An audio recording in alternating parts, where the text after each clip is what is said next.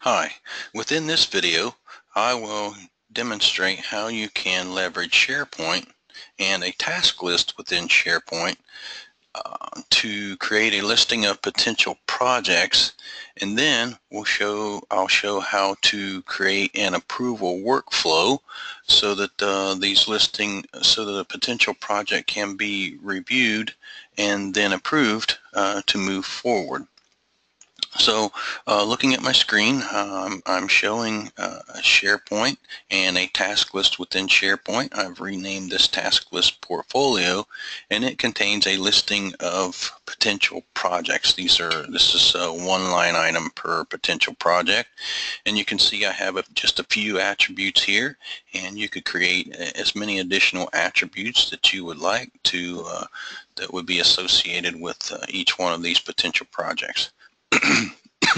So what we'd like to do now is create what's called an approval workflow for this SharePoint task list.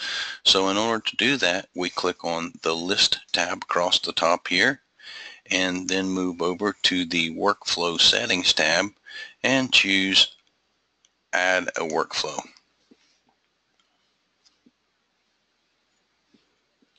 And we simply accept the default items here for this list and approval SharePoint 2010 workflow, and now we get to create a name for this, and I'm just going to call this project approval workflow.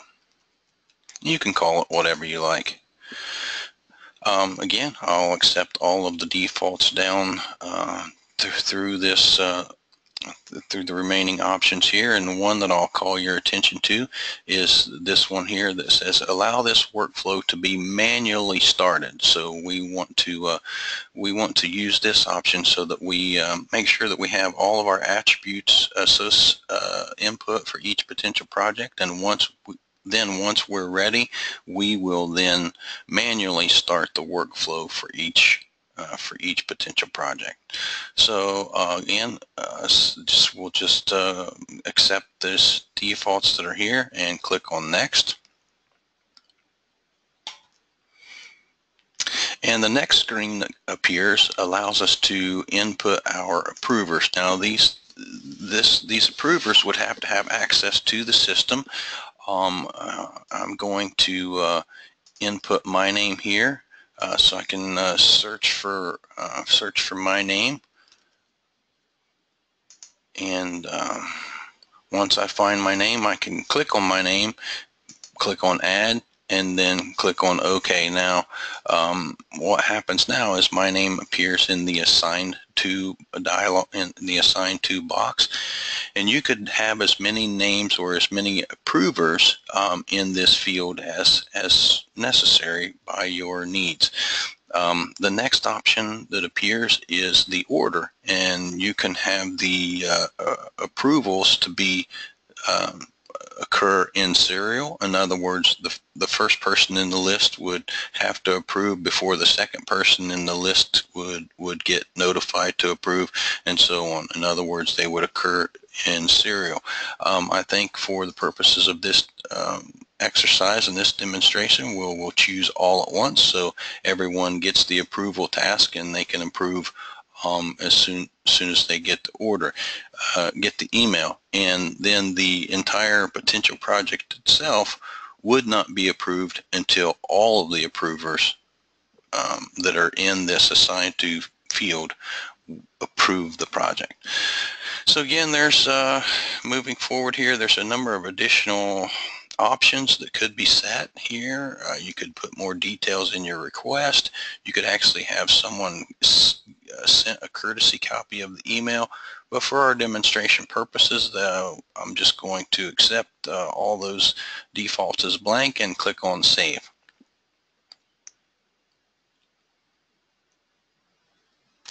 And now my project approval workflow has been created. You'll notice that there are currently 0 workflows in progress. And so now I'll move back to my portfolio, which is my listing of potential projects.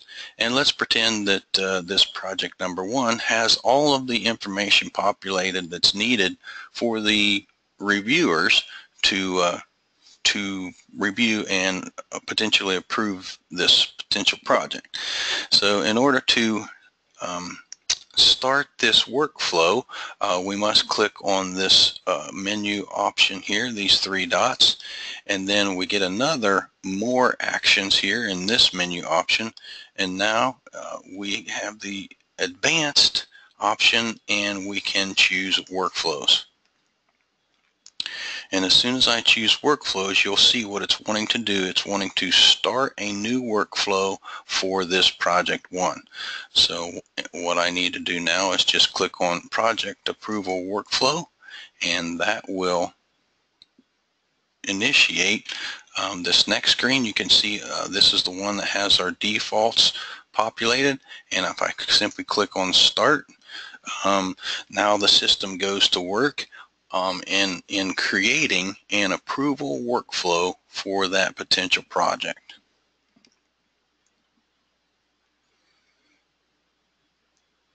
And so behind the scenes, what is happening is it actually is creating a task for each one of these approvers.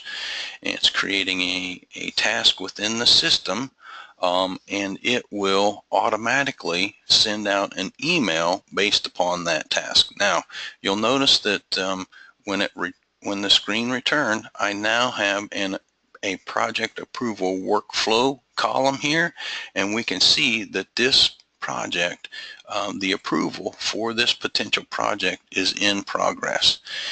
And if we wait just a moment here and give the system the opportunity to work its magic, an email will be sent across requesting the approvers, all of the approvers that are listed in that previous box, to review and approve this potential project. So you can see I'm getting the emails now, and if I come here to my email, you'll notice that I have that task that says please approve project 1.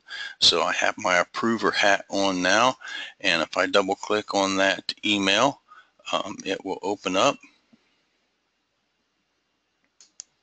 and you'll see that that I'm now assigned a task. To complete this task, I need to review project 1. I could click on that hyperlink right there, and that would take me over into that potential project within SharePoint, and I could see all of the attributes that are populated into that potential project, and from there I could decide whether or not I want to approve this project to move forward or deny it. So we'll pretend that I review that information, and then it says use the open this task button to mark the task as completed. So that open this task option is here in the menu. If I click on this, now it opens up another dialog box that says please approve project 1. I have the ability to approve, reject, or request a change to this project. I can even reassign this task to someone else if I want it. And also I have the ability to input, maybe we'll just say some comments here in this box, and I'll say, you know, I really like that project. I think we can be successful, and I'm going to approve it. So it's simple. It's as simple as that for me as the approver. And what happens now behind the scenes is basically and kind of like that approval goes back through the system, and I've come back over to the SharePoint list. We can see at this point the project 1, the project approval workflow, is still in progress, but let's just see what happens if I refresh my screen. You'll notice that it is now showing as approved because I was the only approver on the project. And what's nice about this workflow process is at any point in time, if you want wanted to see the status of this, the approvals on this potential project, all you have to do is click on this hyperlinked item here, hyperlinked name here, and an image is being rendered there. But what's more, in this image, it's showing that the workflow is started. It's showing at this point there was only one approver, and it's now been approved by all. If there were multiple people in that approval list, they would all show here. If all of them, maybe there were 5 people and 4 out of the 5 approved, it would show that the name of the 5th person that either hasn't approved yet, or maybe they denied the project to move forward. And the even more beneficial information would appear down below, and this would show who approved the project to move forward. It would contain a date and time stamp on when that project was approved by whom, and you can also see where I put in my comments here.